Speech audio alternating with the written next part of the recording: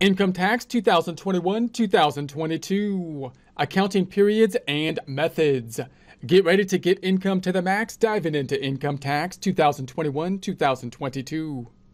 Most of this information can be found in Publication 334, Tax Guide for Small Business 2021, Income Tax Formula, line number 1, Income, noting that we would have a subschedule, basically an income statement with income and expenses. Expenses basically being deductions, the net then flowing into line 1 of the Income Tax Formula, income, and first page of the Form 1040, line number 8. So in essence, we would have the Schedule C, the net income, flow into Schedule 1, which would flow into page 1 of the Form 1040, line number 8. This is the Schedule C, profit or loss from business, basically an income statement. We're now looking at the accounting periods and methods, which gets into basically bookkeeping type of topics. Now, this is another area where you, as a tax preparer, you would want to be thinking, what kind of clients am I picking up here? Do I want to be picking up more simplified clients, or do I want to be picking up more complex clients? When I'm picking up, if I am picking up more complex clients, what are the kind of complex clients that I would like to focus in on? Are they going to be business related clients that would have something like a Schedule C? And if so, then how much do I want to dive into kind of bookkeeping needs that are going to be questions with regards to that type of business versus just simply doing the data input on the tax side of things, because the accounting methods and periods gets a little bit more into the bookkeeping side of things. So when we start thinking about like accounting methods, we could think about general accounting methods in which are going to be best in general to report income. And then we have accounting methods as are applicable to the tax return with regards to what is allowed to be reported with regards to on the actual tax return. So usually we have like an accrual method and a cash method, and then we could kind of have a hybrid of those two methods. But the key is that once you have chosen a method and you've dedicated yourself to that method, you can't change easily. You have to basically get authorization to be able to change, because the IRS is skeptical that if you were to change from, say, a cash method to an accrual method or some variant thereof, then you would be able to use that to kind of fluctuate your income over the cutoff periods, which could kind of adjust your taxes.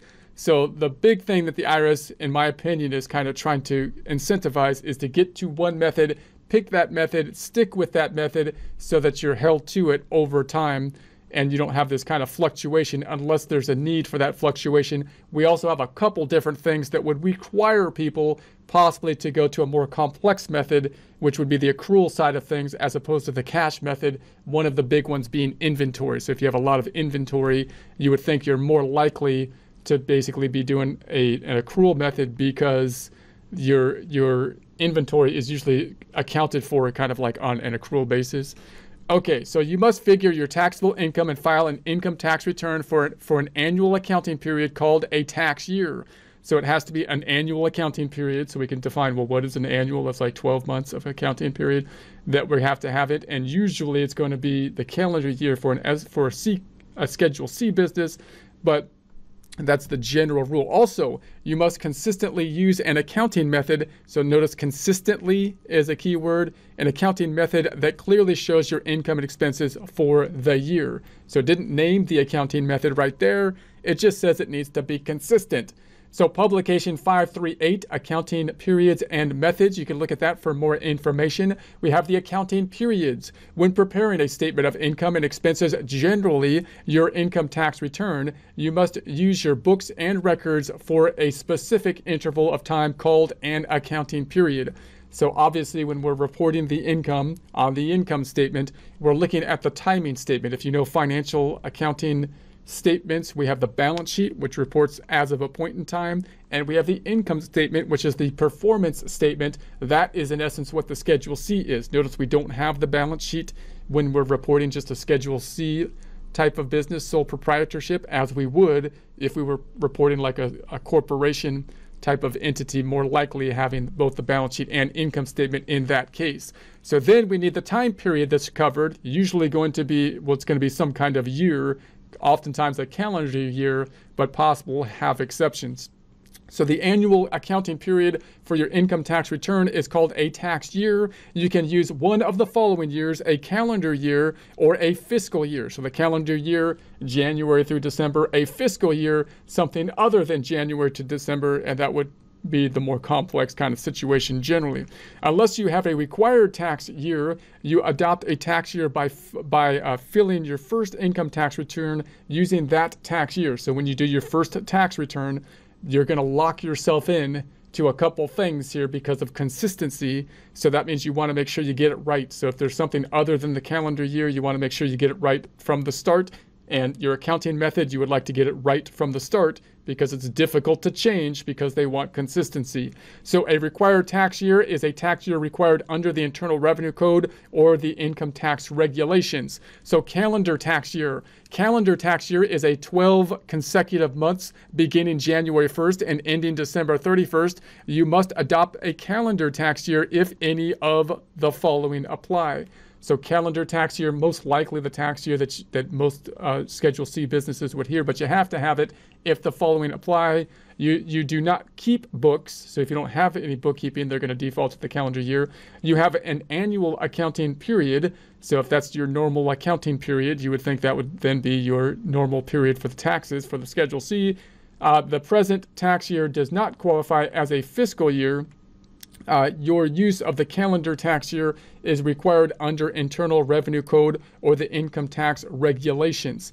Calendar tax year. If you filed your first income tax return using the calendar tax year and you later begin business as a sole proprietor, you must continue to use the calendar tax year unless you get IRS approval to change it or are otherwise allowed to change it without IRS approval. So once again, when you try to change things, then the IRS wants approval because they're going to think that you're trying to shuffle around the income on the cutoff dates to lower taxes, and that's not what they want. For more information, you can see change in tax year later. If you adopt the calendar tax year, you must maintain your books and records and report your income and expenses for the period from January 1st through December 31st of each year. Then we have the fiscal year, the more complex type of situation generally. A fiscal tax year is 12 consecutive months ending on the last day of any month except December. A 52-53 week tax year is a fiscal tax year that varies from 52 to 53 weeks, but does not have to end on the last day of the month. So generally, if you think about there's 12 months in a year, there's about 52 to 53 weeks in a year. So they're defining it in the weeks because weeks are a little bit more specific there. And so 52, 53 week time frame, but it doesn't have to end on the last day of the month.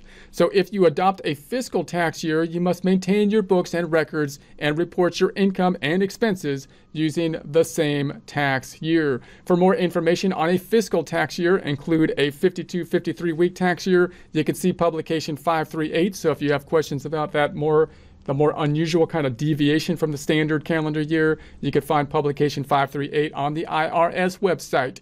Change in tax year. So now you're saying, well, what if I've already have a tax year set up and I want to change it?